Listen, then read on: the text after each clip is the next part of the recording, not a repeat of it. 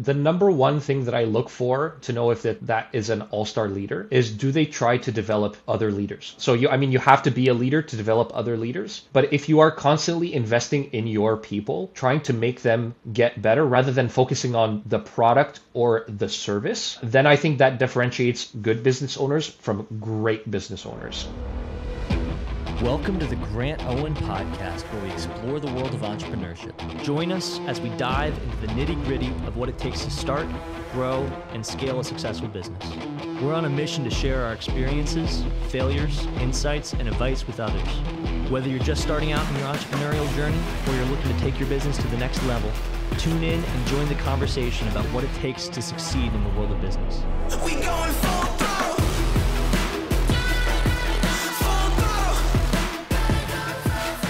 Welcome to the podcast. It's such a pleasure to have you. Today I have Youssef with me, and he is a friend, a colleague in a mastermind, and I'm so excited to delve into his knowledge of what it takes to outsource yourself and get out of the daily grind. Before we dive into the conversation, I make these podcasts for one person.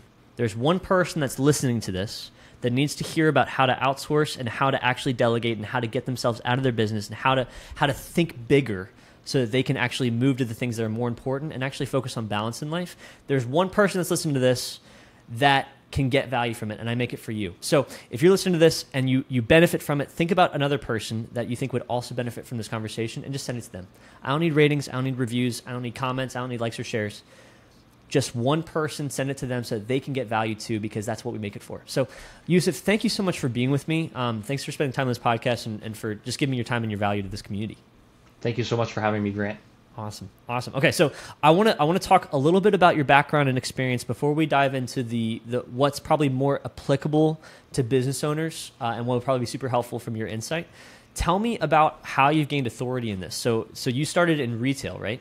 Yeah, I've been in retail all of my life. Always loved dealing with customers, and really loved working in small businesses. I mean, I've worked at bigger retailers, like Best Buy, the Future Shops of the world, always as a salesperson. And small businesses, though, really have a special place in my heart because they are usually run by people who are very entrepreneurial and trying to make a dream happen. So that's kind of the space that I live in today.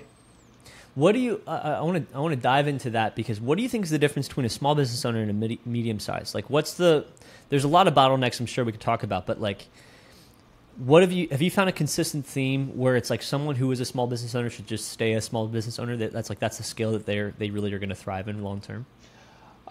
Everybody has different motivations.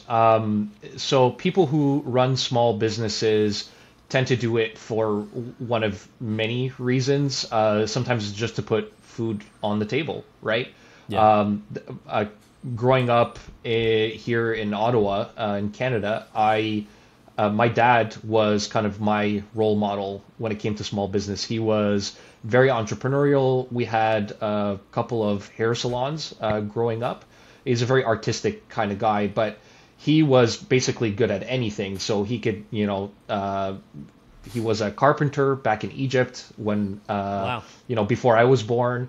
And always kind of did his own thing. He didn't really like having a boss per se. So having a small business could be as simple as just making sure to support your family, which is very honorable, or opening up a business so that you can solve a very specific problem for a very specific kind of customer. And really the difference between your medium business and the small business is, size of the addressable market, how easily you can scale, and, the demand for your product. Do you think that do you recommend more people stay small business? Do you recommend, or I'm guessing when people work with you, especially, it's not even just how to get out of your small business yourself, but it's like potentially how you could franchise, how you could scale, how you could take the same models and apply it to different markets or different niches. Like, which do you recommend that the normal person should kind of go for? Because I'm sure it's different for everybody, but a lot of people just need to stay it. I honestly really believe that anyone should try to grow their business, and the reason why they don't is because they believe that if they get more business, they're going to have more chaos in their life. And that's a lot of the reasons why people that have small business, tend to keep it as a small business because they just don't want to work longer hours. So I believe if that, limiting belief wasn't there, then more people would grow their businesses than what we have today. Yeah. Yeah, I love that. Okay, so tell me about how did you transition from retail to this consulting that you do now? I've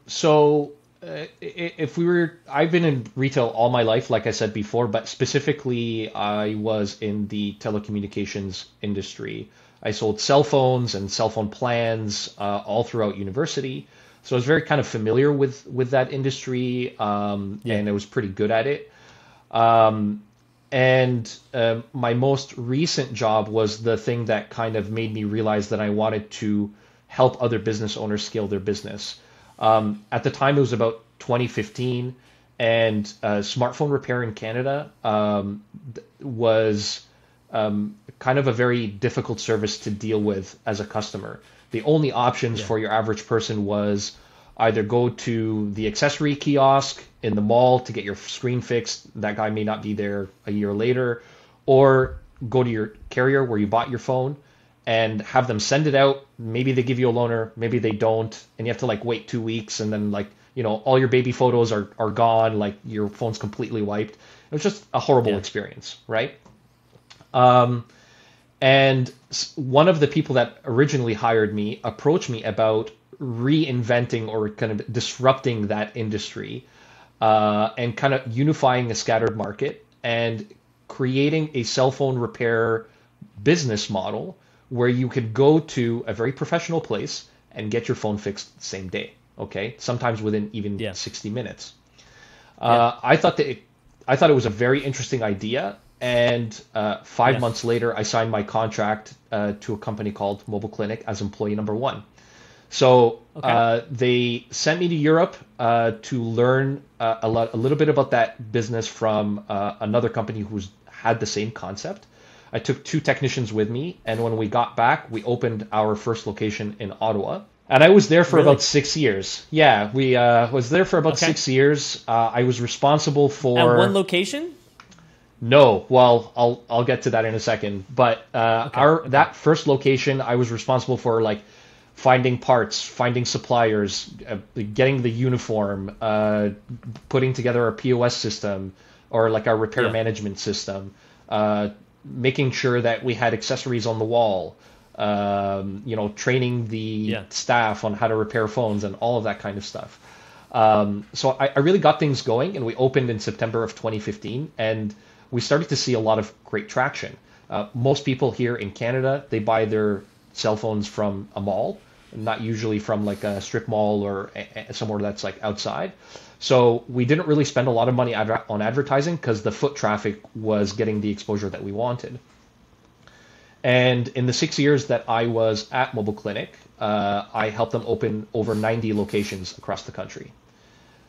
So it was I don't know if it's the longest or the shortest 6 years of my life, because it was very, very busy, but we ended up having official partnerships with Samsung, which is the largest smartphone manufacturer in the world, with Apple, with Google, with Huawei, with LG, and in 2020, TELUS, which is one of the major carriers here in Canada, bought Mobile Clinic for $165 million, and I was awesome. On top of the world, right? But this was right in the height of COVID. It was June 2020 when the sale went through. So everybody was working from home at that time. I was never busier in my career. I had paid off all of my debt with the shares that I had.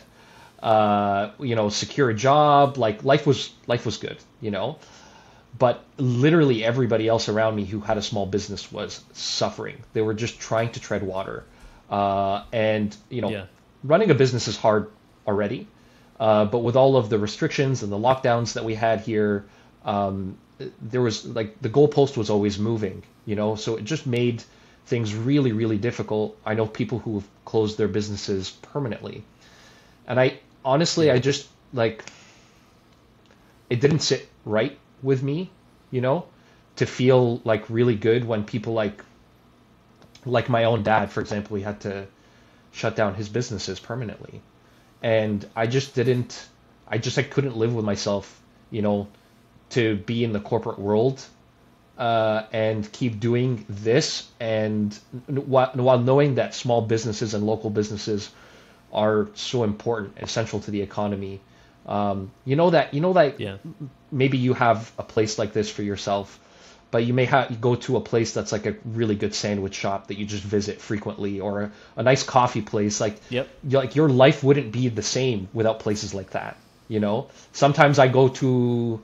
We just came back from Greece with my wife, and there was all these like little places that I'm like, I wish we had places like this back home.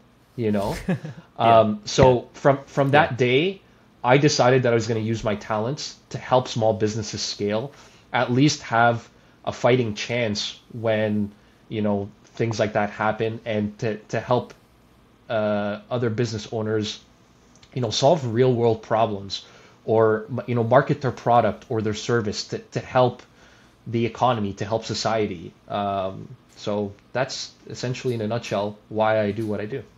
I love that. I love that. Well, so tell me about your first client. What was that? What was taking on that on? Like, what did you?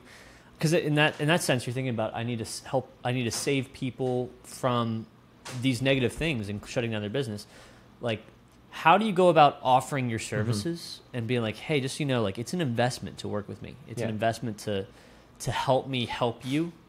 But here's the value proposition. If you don't do this, you might lose everything. Like, how did you go about that for your first client and then scale from So there? I used warm outreach and people within my own network. I reached out to people that I knew who had businesses. And when I first started at Mobile Clinic, everybody thought I was like pretty crazy, leaving like a stable job to go into this like startup high risk. But when the company sold, a lot of people heard about what I did. So that gave me a lot of credibility. And one of my friends wanted me to do what I did for Mobile Clinic for him at a smaller scale, obviously. But he said, can you write processes for us? Can you help us with our systems, with our training, with our hiring? And I was like, absolutely. So funny enough, I actually did not work on a logo or a website or a motto or anything. I just was like, I just want to help people first. I'll figure out all of that stuff later, So we started working together. I helped him with a really interesting cannabis retail business here in Ottawa. We opened 2 locations. Okay. And I now help him with good market to be in. It's I help him now with his restaurants. And another business that he has as well, and it's been a great learning experience, which is I can't really say better things than that. I have learned so much in the last 2 years consulting, and really starting to figure out where I have the most value, and what my core my core offering is. Love it. Well, yeah. So I guess that leads me to the question, because I want to talk about small business owners and what you're doing and what you've done and how you consult and what you recommend. But I'm curious for you, like, how do you scale? So when we started interacting, you told me, like, Grant, like, I've got my clients and I want to help people, but like, I'm not like, I'm at capacity in the sense of like, I'm helping who I'm helping, and I want to service them right, and I'm not needing more money. I'm not needing, like, I've got my energies devoted to the right amount of people. How do you want to scale yourself? Do you want to help more 100%. small businesses? Like, what is that going to look like over the next 2 years? So right now, in the middle of creating an offer that is scalable, because right now the number one resources that is being eaten up is my time, essentially, right? So unless I can clone myself, it is very, very difficult to scale, which is why, we're in the same kind of the coaching group, Dan Martel's Elite Coaching Group. And his book kind of revolutionized the way that I think about scaling, because I've always been about efficiency, automation, training other people. Like in my last gig, I was responsible for training and development. So I trained the entire store team, like 400 technicians or something like that. Anytime a new phone came out, or anytime Yeah. like we needed to launch a store, we had to train these people and we had to find effective ways of making sure that they had all of the tools and the training to be able to deal with the customer. Yeah. And it was really all about saving time, right? So when I reached out to Dan on LinkedIn, I was like, I just want to maybe work on something with him or have him mentor me or something like that. To my surprise, he replied. And then one thing led to another, and we're in this, coaching group. But time is the biggest thing that I help people with first, because that is the number one thing that they need to get back before they can start, hiring new people or training new people. You have to have time to do those things, right? Yeah.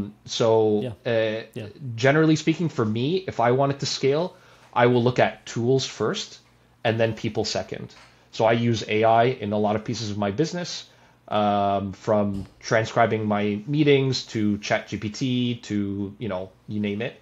But only now am I starting to look for an executive assistant who will help me with all of the administrative tasks. I will be able to teach that person how I specifically do things, like what my methods are. Then it's marketing. Like that's what I work on next, is how do I get more clients with the time that I get back? Yeah. Oh, we'll talk then. Awesome. We'll talk then. But I think my question to you then is like, what is? I imagine a lot of small business owners. So like if we take your ICP, like your ideal client profile, a lot of small business owners, they're doing stuff themselves. They're feeling overwhelmed financially, and then feeling like they have to compensate with their energy and their time. And you're saying time is the first thing they get back.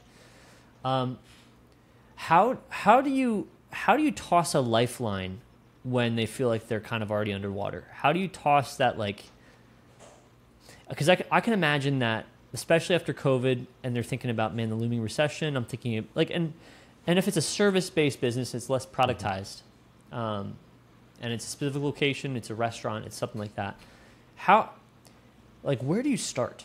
Where do you start in terms of thinking, okay, this is the first win I can get you of getting your time back. This is the first win I can get you in terms of your energy going towards, okay, there's a vision that you don't have to be drowning and your business can succeed without you. So everybody has specific issues when it comes to their business, but I like to take a holistic approach. And I not only talk to the business owner, but if the business owner is interested enough, I also like to talk to people who work for them. Mm-hmm. So I work specifically in the retail and hospitality industries. And generally speaking, you have staff who are selling your product or your service. And I find that a lot of times that the business owner is having issues with his people, and that's why they end up doing everything themselves. So I like to ask more probing questions to really understand, like, well, why aren't your people doing their jobs correctly, and where can I help you there? And my specific, value, I think, is in training and creating better brand ambassadors for that company. Because if they had great people and they knew everything that they knew everything. Sorry, I'll restart that sentence. They knew what to do when the owner wasn't around and the owner felt comfortable. Then they wouldn't be spending so many hours doing all of these things, right? Yeah. So it's a bit of a balance between, letting go control, right? That's like a limiting thing that business owners have, regardless of how well their people are doing. But also it could be a training issue. The business owner is typically the person who knows how to do things best when it comes to their craft, but not necessarily all of the other business administration pieces. So I try to be very, very intentional about what problem we're trying to solve, and see if there's something that is in the business owner's blind spot that they are not seeing, which is why I talk to people in the company as well and see how they can be supported. I found, at least from my past experience working with other clients, is that a company and brand reset does wonders for morale. So if I were to sign a client Yeah. and they wanted to get things started, I try to use that to get as much momentum as possible. So I will recreate their company and their brand training to get everybody really, really excited. And it just kind of gets everybody in a really good Yeah. mood to try to solve problems, to take initiative, to show more of a sense of ownership and leadership in the company. And that makes it makes everybody feel better, especially the business owner, because then they're like, oh, this is great. I've never felt anybody feel so passionate about their job before, So Yeah. that's Yep. generally the Yeah. approach I would take. How often do you struggle to earn the trust of the team? So if you're coming in, I can imagine if maybe they've made some bad hires, or maybe there's just a negative connotation between them and the owner, like there's a negative relationship already, there's a negative dynamic.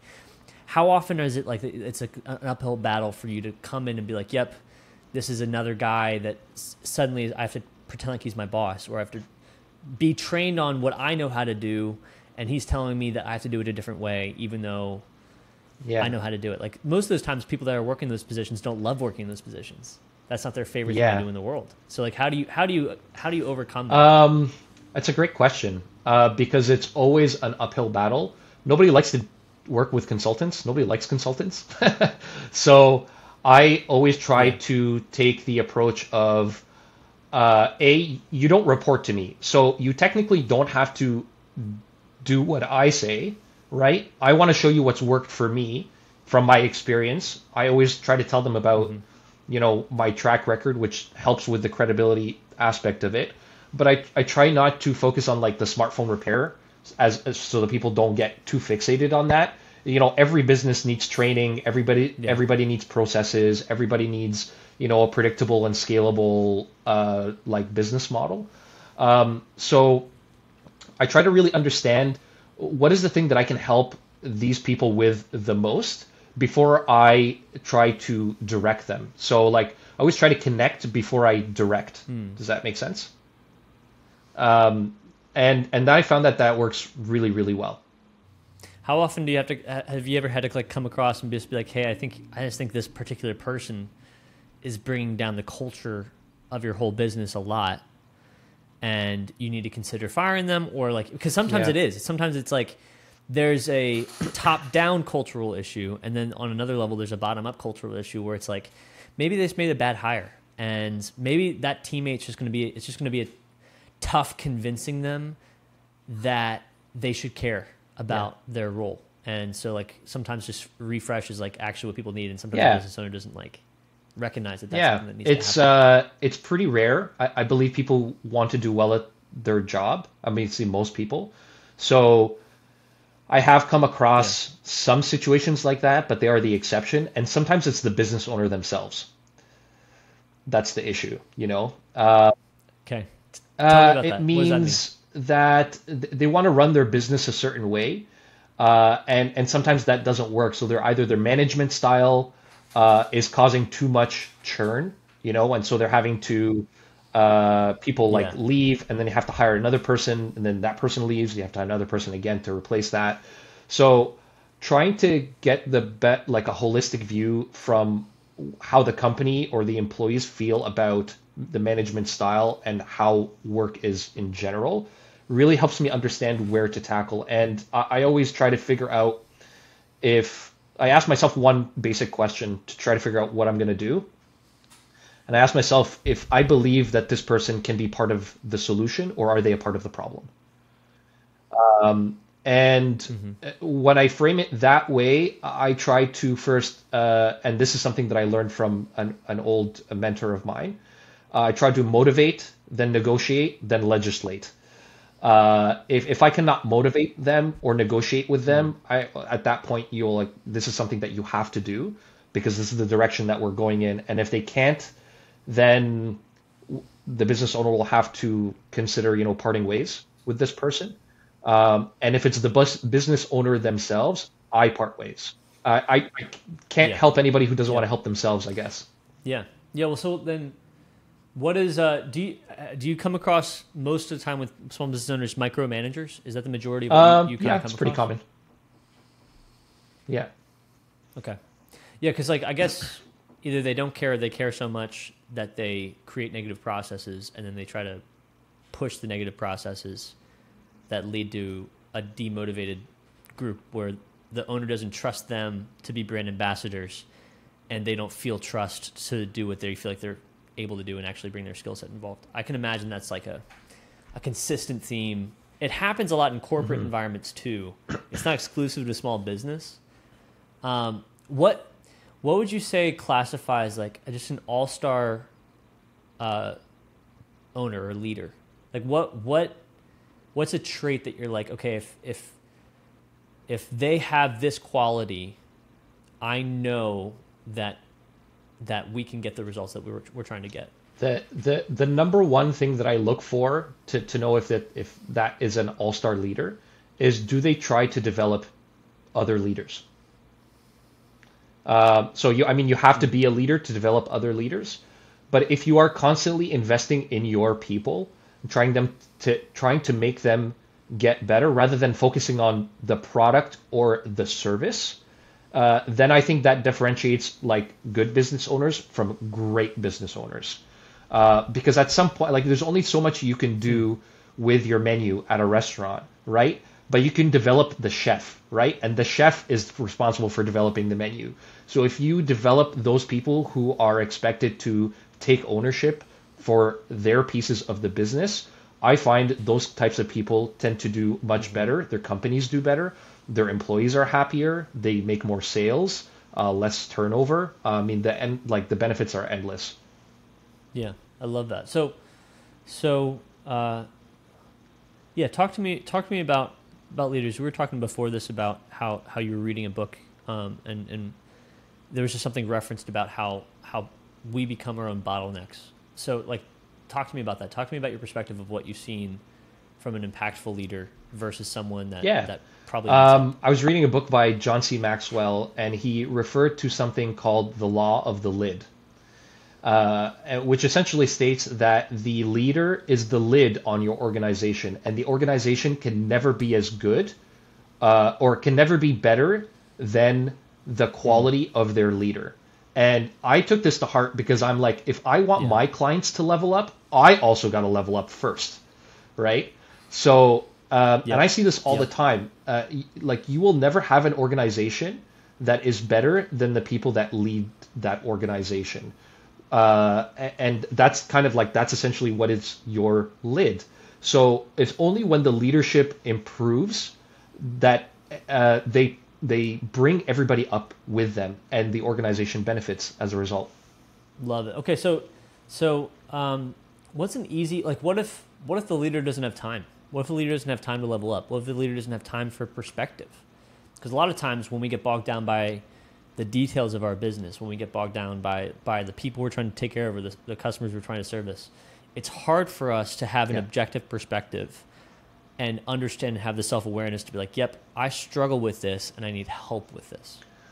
We try to make time by essentially freeing up or eliminating tasks that they shouldn't be working on at all, or trying to find things that they can delegate effectively without feeling that that task isn't being done, to their standard. So it's kind of one of the reasons why I like to develop training, because when you want to train somebody, there are several different pieces that you need to take into account. And that is, what are you training them on? The process, what is the behavior? Is there any friction in the operations that is preventing people from doing what they need to do? And once you're able to free up some of those things that the business owner is spending their own time on, then we take that time and reinvest it into developing themselves, developing the overall business, like working on the business rather than in it. And I've seen that works really, really well. So one of the things that I particularly do with my clients, and you can see like all these books behind me, is I'm big on reading. Even before I met Dan Martell, I read all the time. I'm such a big fan of nonfiction books. I don't think I even have like 3 novels. um, yeah, so That's I crazy. actually recommend, like, I take a Crazy. lot of my material from these books and I put it together in really interesting ways. And every once in a while, I will buy my Yep. clients' books. You know, I'd be like, I know that this is Yep. something that Yeah. will benefit you. I want you to give me the commitment to be reading, 10 minutes a day or 10 pages a day or something like that. And then we have conversations in our coaching sessions about the concepts in the book. You just can't think differently unless you're Yeah. feeding your mind with different perspectives, right? Like you are what you eat, Yeah. but that doesn't apply to Yeah. just food. It applies to information too.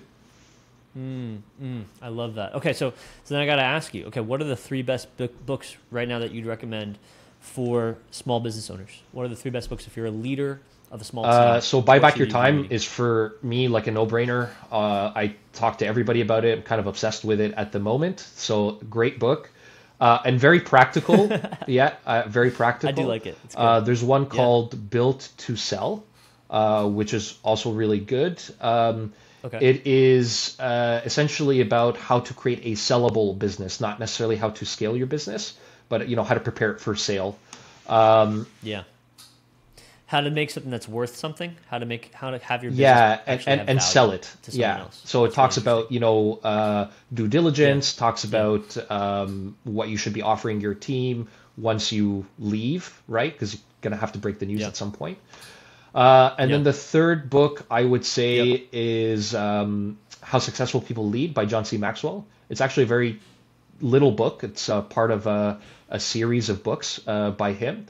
And I think leadership is one of the best things that all business owners should learn and continuously learn, because their quality of leadership impact every area of the organization. So if you learn that one thing, you just become Yeah. a better manager and a better leader, and everybody on your team benefit as well. Have you ever read the book Multipliers? I have not. No, Have you read that book? no. Oh, Okay, I'll put it on my you'd list. love it. Yeah. I think the writer, it's a group of people that wrote it. I think Liz Cheney. Okay. I want to say. Let me get it. Multipliers by Liz Wiseman and Greg McCown. Greg McCown wrote a few books within this topic. I think they market it kind of towards a bigger demographic, like towards corporate leaders.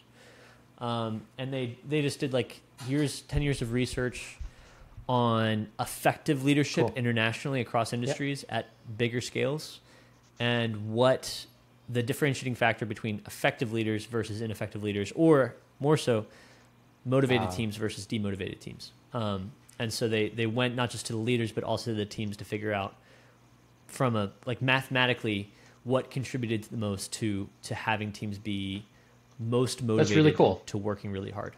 Yeah, it sounds like Built to Last. Yeah, I so think. I like it because it was Yeah. lots of data. Yeah, super is very, very, very practical book, but it's also just like very, very data driven. They did like a decade of research, and they both wrote individual books about their sections of what they did in the research, but the group kind of joined together to do this multipliers book. And it was, I enjoyed it. It was given out to, I was working in corporate, and it was given out to people in my corporate environment, and I didn't have any people on my team. I was a project manager, so I was siloed. I had people that were like assigned to me for projects, but it was, I wasn't a manager of anybody. But it shaped a lot of my perspective of, one, how I wanted to be led. Like working in a corporate environment, or I imagine a small business environment, like I was able to notate, oh, okay, that person over there, the reason I don't like them is because they do those bad things, and the reason I like these people over here is because they do those good things. And it was just helpful for me to like discern, even as an employee, I found benefit. But I think I'm using a lot of the resources from it now Nice. that I have a team of like 10 people. So it's like it is beneficial just to feel like it shaped a lot of my perspective. So I feel like you would love it. Talk to me about. There's someone listening to this that's probably a GM. They're a manager, or they're a worker in some retail fashion, and they're trying to figure out, because they're probably working in retail and saying, I'm not making enough money. or I think I have a better skill set for the things I'm doing. I'm very passionate. I really care about the stuff I'm doing. I really care about the people I help. I love that I work on this team, but because of my skill set, I don't know where to start or how I can systemize my skill set to maybe be able to help a different demographic. So I'm like almost like talk to you as if you were talking to yourself back in the the cell phone tech days. If you knew what you knew now and you had built what you built now, how would you jumpstart that? And how would you identify like, oh, I could consult on this, or I could help this type of client? I think it's part of it is understanding what value you bring to the current company that you have. Like everybody's got skills that their company pays them for, right? So I was I was doing like a job out of school, and I was recruiting people for very like technical government jobs. For one reason or another, it wasn't really working out, and the person who had hired me is like somebody from my family. So when I broke the news, I told them, hey, like I don't think this is a fit. He was like, hey, why don't we go for coffee? I want to tell you about something so that you can think about, when you decide to go somewhere else. This is how I want you to think about things. And he drew like 3 circles, and he said, you should pick something that you love, something that you're good at, and something that society will pay for, right? Where the demand. And if you can find something in that sweet spot, that's what you should do. And that is where bliss is, right? You'll never feel like you're working. You'll always make money, and you will be providing a service that is, sorely needed. So I would probably start there, is really understand what you're good at versus what you love. They may not be the same things. And you got to make sure that there is a market for it. So you really got to understand what problem are you trying to solve with these services, right? And specifically for me, I solve the training problem, right? And the systems and the scalability problem, but specifically through training, because you need all of those things to train somebody well. And because a lot of business owners think training is like, it's like babysitting, right? They don't want to do it. They don't do enough of it. And when they do it, it's like, it's not effective, right? So like that, for me, that is the very specific problem. And I go and I talk to lots of business owners. So if anybody listening to this is trying to figure out if this is an issue that they want to tackle, before coming up with, the product or the service, come up with the offer and like send it to people. Hey, this is what I'm really good at. This is what I would want to offer you. I'm even willing to do it for free. Would you be interested? And give me some feedback about, what's interesting or not interesting about this for you. So you really just got to get yourself out there. You got to be talking to people who you think you can help, and ask them about what they value. Yep. And if what you offer is something that they need, then that's it. Like, it's a match, right? So, yeah, I love that. Well, yeah, and I almost wanted to hone in on that, because I think like if I've learned anything, is that you can sell almost anything. There's almost any service you can provide that someone in this world will value. It could be that they're not in your circle. It could be that they're not in your contact list yet. But there's a good chance that like I've seen it all the way down from like seamstress, like there's someone that might really value that. There's someone that might be like, yeah, that's exactly what I need. And as long as you negotiate to the right price point, it's about my needs getting taken care of. I was talking to someone earlier today about using Zapier integrations and automations. And I was like, I can do it. I'd love to help you, and I'd love to be helped. Everybody needs assistance on that. And if you can solve that problem for me, just because you have an awareness of it, it's a no-brainer in my mind of I will absolutely pay you a one-time fee, and if I care about it enough, I would pay you a retainer fee. I'm surprised, because I think like I interacted with so many people in the corporate space who, functionally, you're creating reports, you're running reports, you're maintaining reports, or like that's in the IT side or the financial side, but like to some extent, there's a service that's being provided. And it might be in Excel, it might be in SQL, it might be on a proprietary system, but there's principles that are in play there that are probably duplicative across other companies or across other industries. And it's just interesting to me that, like, I'm just taking like my experience, the analyst function. You know, I was a financial analyst for investment analyst for 4 years. Like, a lot of what I did was repetitive.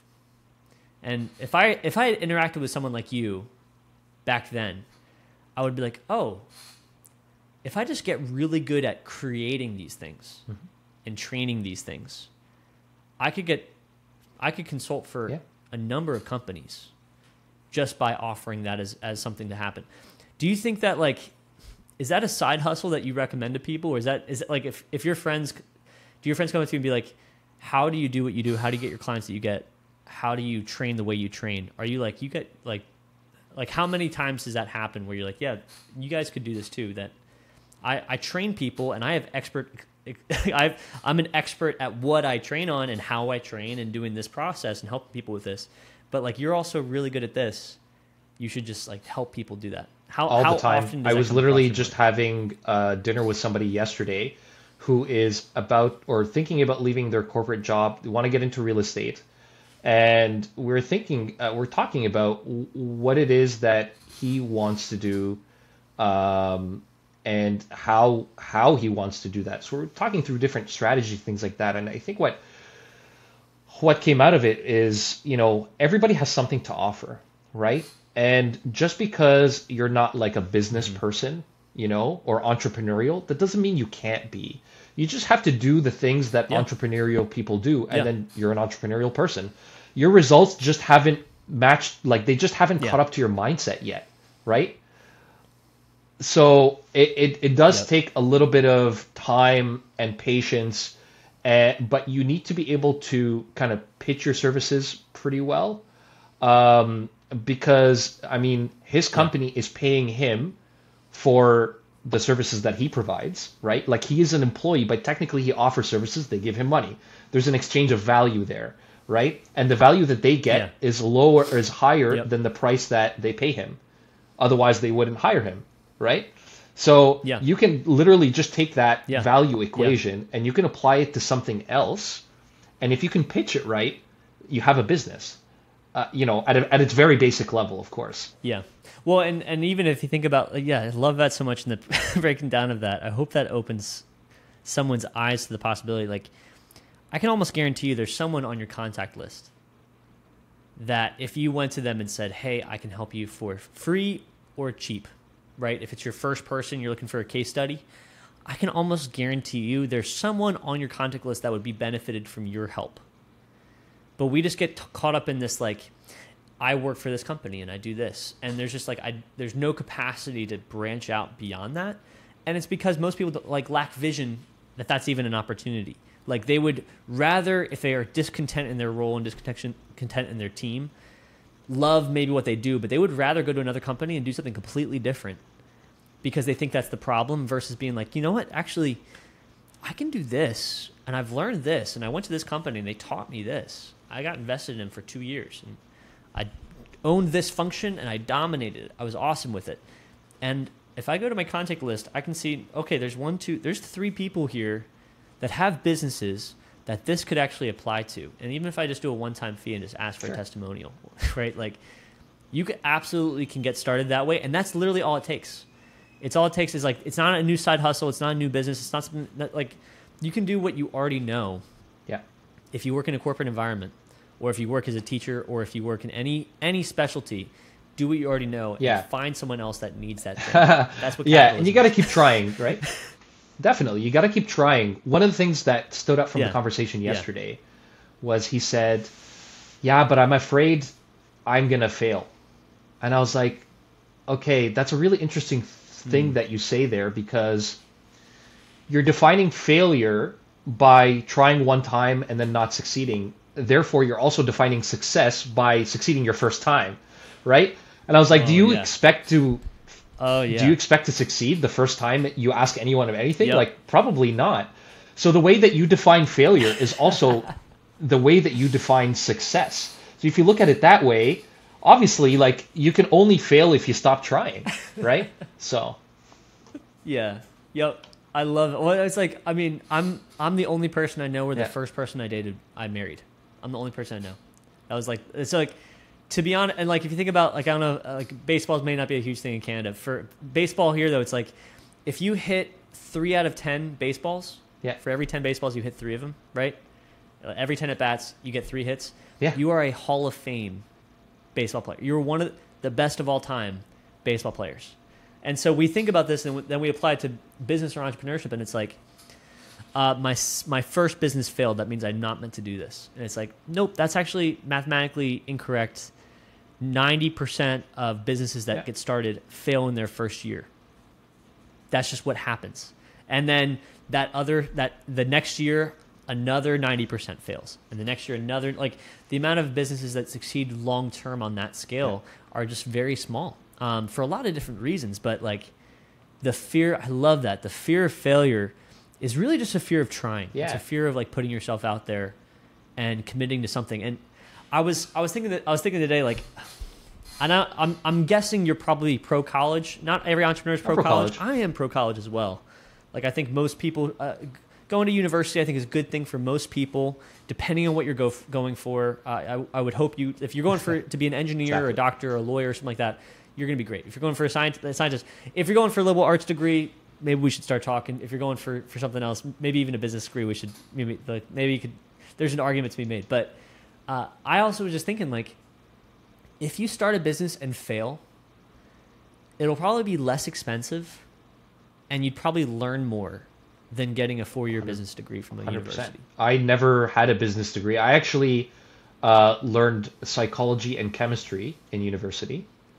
And I thought I was like, maybe I could go back to school and learn business, or I could just keep doing business. Yeah. Yeah. Well, I think I heard someone, was it like Alex Ramosi? I'm not sure who it was, but he was like, I could either go to Harvard for business, or I could like open a gym. And so you just open a gym. And now, so it's just like, that's the perspective, is like, do you want to be taught by someone who learns about it, or do you want to be taught by someone that does it? And I think, like, if you're going to invest in something, I would invest in relationships, communities, or coaches. If you're going to invest in something like that, I think everybody on some level needs to have one of those 3 things, and it's worth spending money on one of those things as long as you take advantage of it and it opens the doors. You can absolutely buy courses that are not helpful.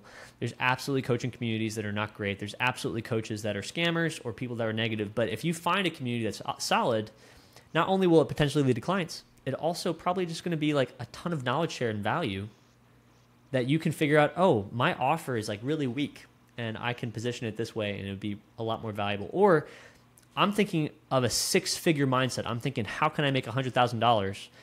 And I'm talking to this person and they're saying, how can I make $2.5 million this year? And it's just like, oh, whoa, my perspective is so drastically different than people that are at different levels. And I wouldn't know that if I wasn't exposed to them. So I love that. I think that a lot of people listen to this, like, consider that thought, because I wish more people, entrepreneurship isn't for everybody. Risk isn't for everybody. But I wish that more people assessed their value and realized that they have something more to offer, and that more people want it and more people need it. And the only thing really keeping them from doing it is themselves. And that's just speaking to the people that, like, there's a lot of listeners of this. Maybe you were in Youssef's shoes and you were a wantrepreneur. I like to say wantrepreneur because it's like you look at all the entrepreneurs and you're like, oh, it's awesome and it's really cool. I just don't want to do the risk. Or like, I'm really scared. I don't know what to do. I don't know how to jump. Like, if you do something and fail, it'll work better. Because then as long as you commit to continually trying and doing something else, like, I guarantee you, if you have 9 failed businesses, by the 10th business, you should be pretty fine. I'd be very surprised if that 10th business failed. Be super surprised. There's just no way you can bat that many times and go over 10. If you do go over 10, work for somebody else. Don't do it. But it's just I'm passionate about, like, people knowing that. So there's someone listening to this, follow in Youssef's steps. There's people that are great corporate, great people in retail, great people in corporate, and they need to take action the way that Youssef took action. Can you talk to me about? Yeah. You were assessing that risk, right? And part of it, I'm sure, was the fact that you had the stability. Part of it, for sure, was the fact that the company, you sold shares, you had financial stability, you weren't coming from a place of, I really need money. Do you think that was a huge contributing factor to you being willing to take that jump? So I started another company at the same time that I started consulting. And I took all of that money and I invested it into that. So I didn't actually have a lot of money. And interestingly enough, so I was an employee of that company aside from just being the founder. And I did that for about 2 years until 3 months ago when I went consulting full time. And when I left the company, I had to forego my salary. And that was really, really difficult because there was a sense of like maybe insecurity or instability there. My wife and I are also expecting our first child. Yeah.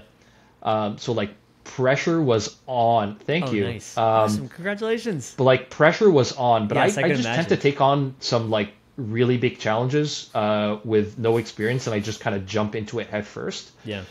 So I actually used that as motivation rather than a reason not to do it. I just went all in. Yeah. I burned all bridges behind me, and I was like, this has to work. I'm going to make this work. I'm going to do what it takes to make it work. You know what I mean? Love. And, yeah. you know, at the same time, like I signed up for a marathon, and I was telling people in the group, you may have remembered that I did that. And people will ask me, like, you're so crazy. Like, why would you even do that? I needed a physical challenge to kind of keep me busy, keep me disciplined. Yeah. But another thing is that I realized about this is because I don't have any long distance running experience, I realized that really big goals make you level up.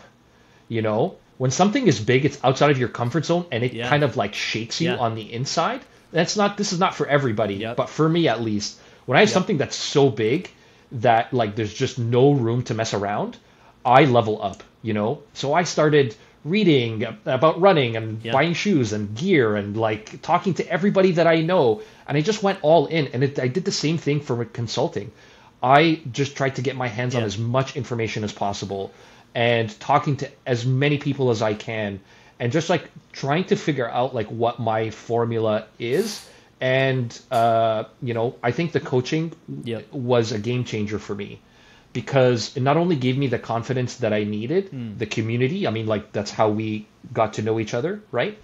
But it also, it gives you the perspective and, you know, like, I really feel like Dan is in my corner, you know? Like a coach does like 3 things for you, right? They show you your blind spots, teach you better.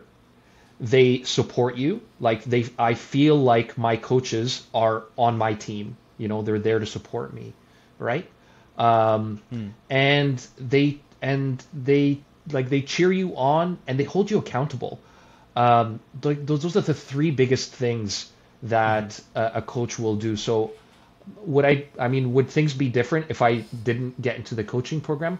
Like probably it would take me a little bit longer to learn what I learned or get the results that I got. Yeah. But you need to really invest in yourself. You need to go all in if you're going to do this. Like there's no, you can't be half foot in, half foot out. Like you can't do that.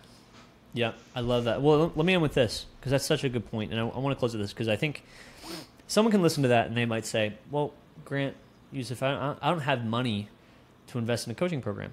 That's fine. Coaching actually isn't for everybody. It is for me. I have spent $20,000 to $25,000 the last year on coaching. I'll probably in the next year spend somewhere in the range of $50,000 just for that education. As my business upgrades, so does my knowledge, so does my access to people, so does the things I want to do. Like I'm just going to continually level up. I can see myself spending something in that range for the next years of my life. But if you're getting started, you don't have to do that. You don't. You can find community online. You can find community of like-minded people. You can find friends and say, hey, let's hold each other accountable. Let's read this book together. A book is $20 or an Audible book is less if you have a subscription. You can get a book. Youssef's mentioned a few books for business leadership. If you're looking for something just tactically to like get started, you can even just do like, I don't know, maybe like what's an entrepreneurial book that you'd recommend? Like the E-Myth is a very popular one. E-Myth. Yep, it's a really old. It's an older book, I think it was written in the 90s, correct? But something to that extent where it helps you identify whether you're a technician, whether you're an entrepreneur, whether you're an operator. Another book is Atomic Habits. Atomic Habits is a great practical book that fits for anybody, even if you don't want to be an entrepreneur. It just helps you be like, okay, let me do a self-assessment of, is what I'm doing balanced and healthy? Is it aligned with my values? How do I stack the things that are important to me and do them on a consistent basis? So like you can start there and get someone to just read that book with you and say, okay, based on this, we're now going to have these new goals that we're going to hold each other accountable to.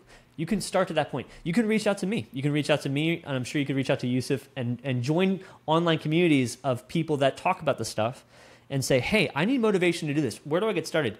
I can connect you to those people. Youssef can connect you to those people. You can join, and I'm sure there's places where we can direct you or places that we've been. And if you want to spend money, you can. I think you level up to that point, and you take risks one step at a time. That's the whole point, is you have to take a step. If you read a book, that's a step. Then you better take the next step, which is reaching out to somebody. Then you better take the next step, which is holding each other accountable. Then you better take the next step, which is actually leveling up and taking a little bit more risk. It's not all at once, but it is a step of faith that you have to take no matter what. And Youssef, I'm proud of you because I think you're living out exactly what you're communicating. And I see it, the way your business has grown and the way you've established yourself, I see it as evidenced over the years. And I think a lot of people probably can relate to you. And I think a lot of people, my hope is that they've learned from you today. So thank you so much for spending time with me. Where can people find you? Where can people support you? So you can find me on social media. So I have LinkedIn and Instagram. You can just search Youssef Botros. The Instagram handle is my full name, Youssef Botros with an underscore at the end. Or you can go to my website, grndconsulting.ca. Awesome. Dude, it was a pleasure. Thank you so much for spending time with me. I'm sure we'll talk in the future, but definitely check him out, follow him and follow his journey. And yeah, thanks so much for spending time with me today. Share it with one person. That's all I ask. If you've gotten value from this, share it with one person, and I hope to talk to you. Thank you so much. Thank you. Have a good one. Can't slow us down.